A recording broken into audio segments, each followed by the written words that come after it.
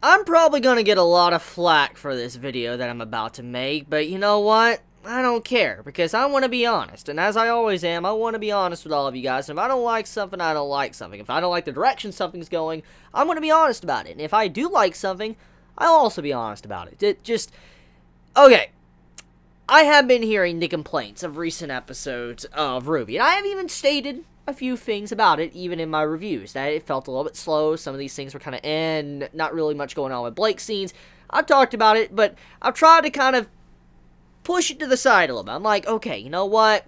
Just build up. I know this season of RWBY is going to be taking a little bit longer than normal since there's more episodes and all that, so they're just, taking the time to build up scenes, which makes perfect sense. I mean, as I've said many times in other series and all of that, I said that I'd rather have character development, characterization, and these, scenes that really just make you think about the characters and why they're doing these certain things than just non-stop action. And that's one of the big, complaints many have had, is that they want more action, which, don't get me wrong, okay? I like my fair share of action, and I know RWBY is an action series, and Rooster Teeth is very well known for action. I mean, let's look at Red vs. Blue, okay? Love that series. Love the story, but I love the action as well. It's fantastic. And I know one of the big reasons why people love RWBY so much is because of the action. It's not just because of the characters of the world of Remnant and all that. It's, it's the action. And even though that is the case, and many feel that way, and I do slightly agree, I do like episodes to where we get to see the characters talk. For instance, last week's episode, okay? Last week's episode, I really enjoyed that episode. I really liked last week's episode of seeing, Weiss, Yang, and also RWBY talk with each other, putting their hearts on the table. I love that. That was some stuff I really enjoy. And so, I was able to look past this stuff with Blake. However, this episode, straight up, no. No, no, no, no, no, no, no, no, no. The only good stuff about this episode was the Raven and also the scene with Cinder. Raven and Cinder's combo. That was the best part about the episode. Just that. And I didn't expect a fight with them. I didn't, because when I think about it, it fits Raven more to negotiate and then try to, wait for another day for her to initiate, do whatever she wants to do. So it fits Raven's character, and Cinder as well came there to negotiate, not to, fight, Raven at all. So, that entire scene makes perfect sense why there's no action. I have no complaints to that, and I loved it. It was just a great scene. The dissing to each other, all that, loved it. I'll get into that in a moment. However, once that scene was done, we move over into Blake's scene, okay? Now, as I've already said, Blake is my favorite character, okay? And this is why I'm getting a little bit ticked off. This is why I'm a little bit angry, because I love Blake so much, but her character this season, ever since she went to that island where, her family's at, she's been pointless. There has not been any progression at all. The progression of her character arc is so slow. It is so painfully slow that there's, nothing going on. And it becomes even more obvious that in this episode, Rooster Teeth went out of their way to skip fights and cut between scenes to just not show anything, and then just, build up another fight and give us the exact same cliffhanger that we had from last week's episode. No joke, okay? Let me explain that. In last week's episode, Blake's mother was in peril. She was in trouble. Okay, you needed to go find out where, Blake's mother was. And also, Blake's father was in trouble. We need to save him as well. Well, the thing is, this episode ends off with the exact same cliffhanger. Gira, he's still in trouble, and Blake's mother, Kali, is still in trouble. They're both still in trouble, and that's the same cliffhanger as last week, just Sun is there. And don't even get me started, okay? Don't even get me started with how bad. Oh, okay, look.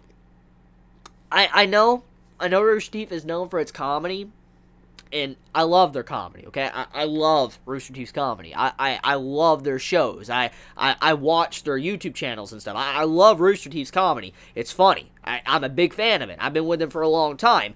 However, RWBY is a series, even though it has its comedy moments, it does have its comedy moments. There is some times to where it has a lot of serious moments, and this season has proved that it's tried to be very serious. I mean, let's look at the Crow stuff, when he was trying to find people and recruit them to help him out. That was a very dark and depressing scene. It just shows how many people have lost their lives to, stopping Salem.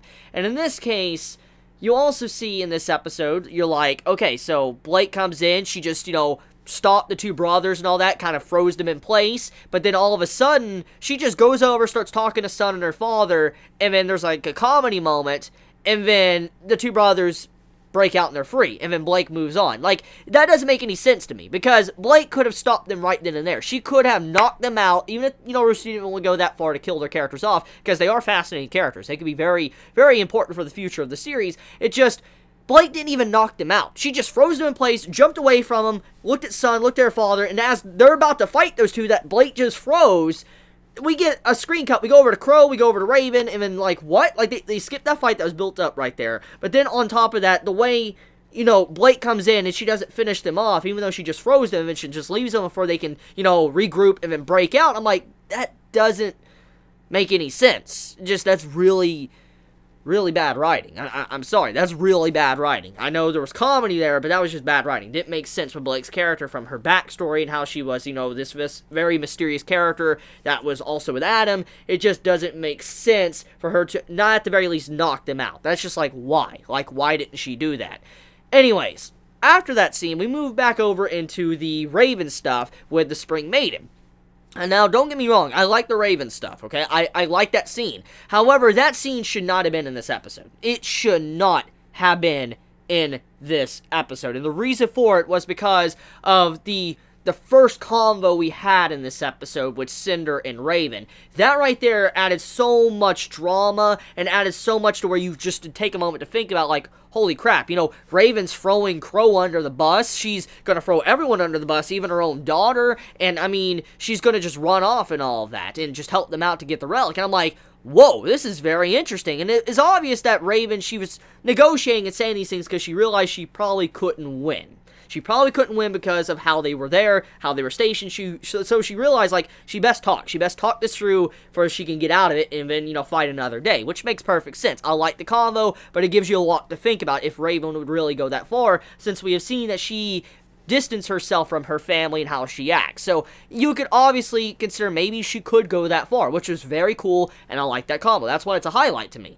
But then we have that scene after the Sun and Gira stuff, which, like I said, I didn't like how that fight was just skipped. I'm not one for fights, but I didn't like how that was done. The fight was skipped, and then we go over into Raven once again with the Spring Maiden, and the combo basically clarifies that Raven, she, you know, obviously is going to steal the relic first. She wants to get her hands on the relic first. But on top of that, she seems like she's going to go warn her brother. You see that. And I'm like, that removes the tension we had in the beginning part of the episode. Because Raven turning into, you know, her bird and all that, going off as a Raven to go over to where Crow is at, that removes that tension. And because you know for a fact that's what she did. She just teleported over there. And then we have the Crow stuff with Oscar, and I'm like, okay, so the entire scene, honestly, it was pointless. It was literally just there to not show the fight. That's all the scene was. That scene should have been in next week's episode. It should have been. It should have been at the beginning of next week's episode, not this episode. But that's my opinion there. Anyways, besides that, we also go into the stuff with Ilya and Blake. So Ilya and Blake's fight, that's going to be happening, and I'm looking forward to it. It has been built up for a while, but judging by the track record that's been going down this season, you know, I'm willing to bet it might be skipped over. We might have a skip fight, which I really hope doesn't happen. Please don't do that, Rooster Teeth. I'll be a little bit upset. I know you're not probably confident in your skill to do action scenes anymore since you lost a very important piece to the, you know, RWBY team. I know that. I understand that. I understand. However, even though Monty is gone, the best way to carry on his legacy, in my personal opinion, not to sound rude or anything, is to honor him by still trying to do your best and showcase stuff like action scenes. Not try to avoid it because you're in fear that you can't do it. I mean, just that's how I feel. That's my personal opinion on it. Not to sound rude. I'm not trying to sound rude. I'm just going to say that. That's my opinion on that.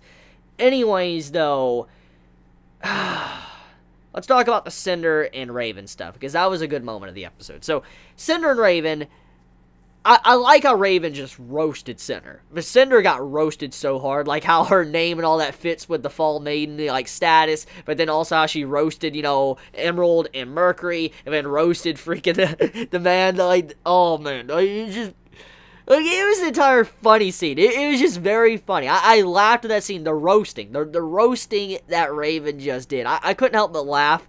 So, I'll just say right now, that was probably the best moment. It's what saved the episode for me. It just, there was a lot of problems with this episode, and I do hope that it turns around, because the Blake stuff right now is very, very boring. There's not really much going on there, but then on top of that, too, it just, like, it seems like Rooster Teeth is kind of scared of tackling, you know, action scenes ever again. That's what it seems like to me. So I just wanted to point that out. I want to end it there. I know I'm going to get a lot of flack, so if you don't like me and you don't like this video, you know, leave a dislike. I understand. I know how it's going to be. I already sense it, but yeah, I just wanted to say my piece on the episode. So I love you guys. You have a wonderful day or not, wherever you live. If you enjoy my content, please subscribe. If you like this video, please leave a like. Love you guys. Please be safe. Chibi out.